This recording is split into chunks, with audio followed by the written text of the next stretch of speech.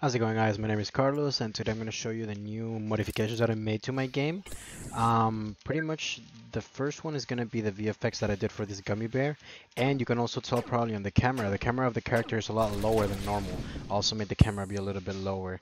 And you can see I made this green VFX around the gummy bear, and also when you pick up the health, it's going to have a different kind of effect on it.